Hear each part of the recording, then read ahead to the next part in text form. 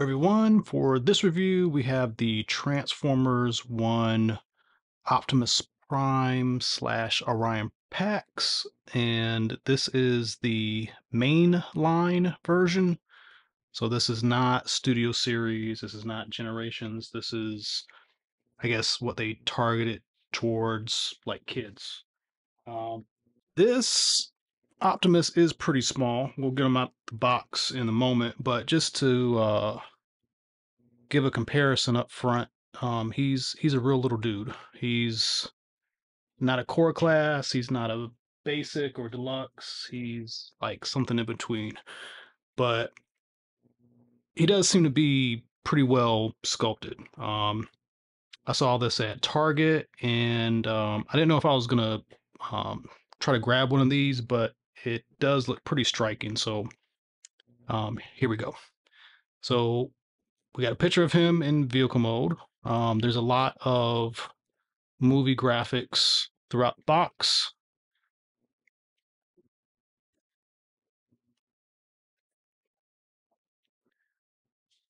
And on the back, this looks very much like Studio Series Generations type artwork or photography. So that's kind of interesting.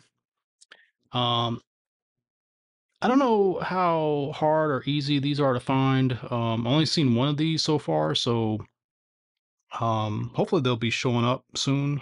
Maybe they're just coming out, very sporadically until the movie hits. So that's the outside of the box. He will come with an instruction booklet and a little legal piece of paper like all the Hasbro stuff does these days.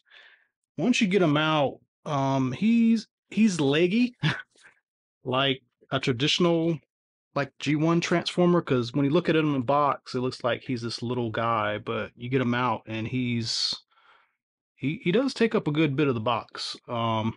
He's still small compared to what a deluxe would be. But he's got his sword and there's nothing else in there, so get those two things out and toss the packaging and you're good to go. So that's the packaging. Let's get him all the way out and we'll take a look at the figure. All right, so here he is out of the package, and just to kind of go back to this, normally I would save this for later, but I just want to illustrate like the size of this guy. He is small. Um, Even with that said, he has some really decent articulation. Head is on a ball joint, shoulders are on a ball joint. Transformation hinge allows him to get his arms up pretty well. This elbow is on a swivel, so he's got some decent, some fake bicep rotation. The hands don't do anything. They do go inward because of transformation. For transformation, there is some movement in the waist area, ball jointed hips, decent 90-degree knee bend. The feet are fixed, so that's kind of like the only place that's kind of not like noteworthy. But looking at this guy, he looks really nice. There's a good bit of paint on him. Considering this is like a $10 figure, the little smokestack spin, there's some paint there. He's got gray and yellow down in here. There's even this line that goes across as a different color. I don't know if it's red or gray, but that's painted.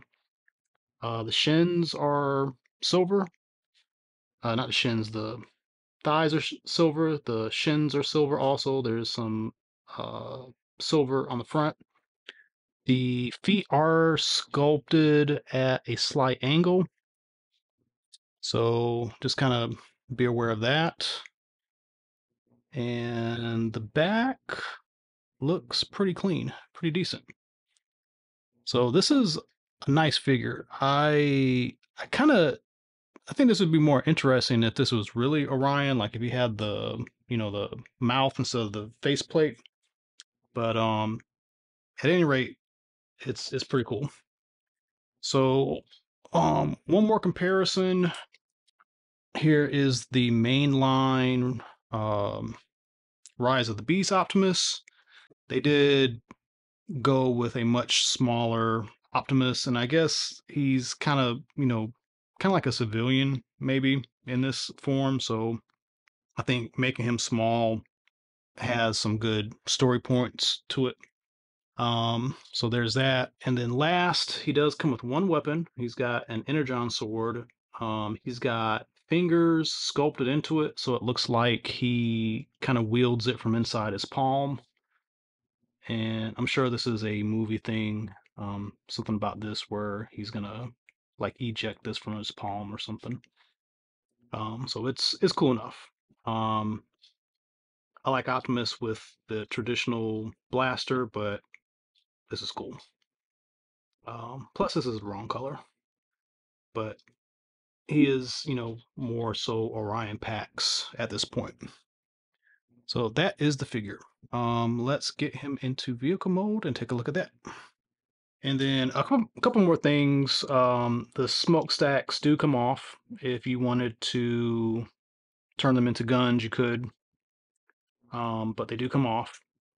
And I've been messing with him for a little bit, and during transformation, I didn't even notice this, but you lift his chest up, and then the grill of the Cybertruck comes out, and inside of it is a matrix, a little itty bitty tiny matrix, and it does come out, and he can hold it. Um, and let's see, probably a good reason why they engineered his hands to look like this. He can hold it.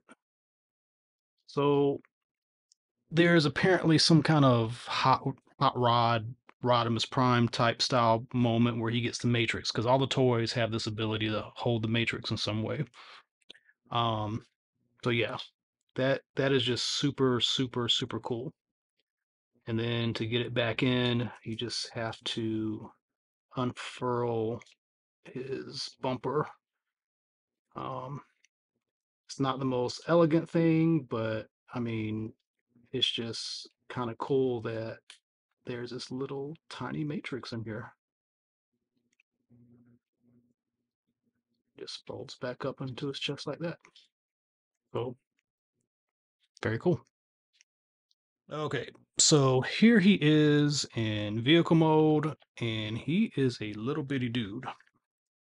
Just to give some perspective, there he is with a Voyager, and yeah, he's small.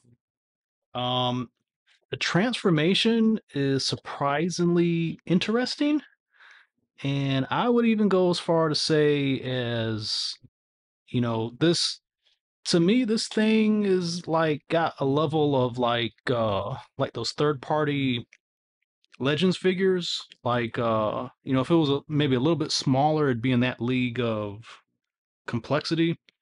The only thing that really I think stands out is that there's no foot heel articulation, um no covers for the hands, but the way they designed the transformation, it kind of goes in pretty seamlessly and has an interesting look with the way this works.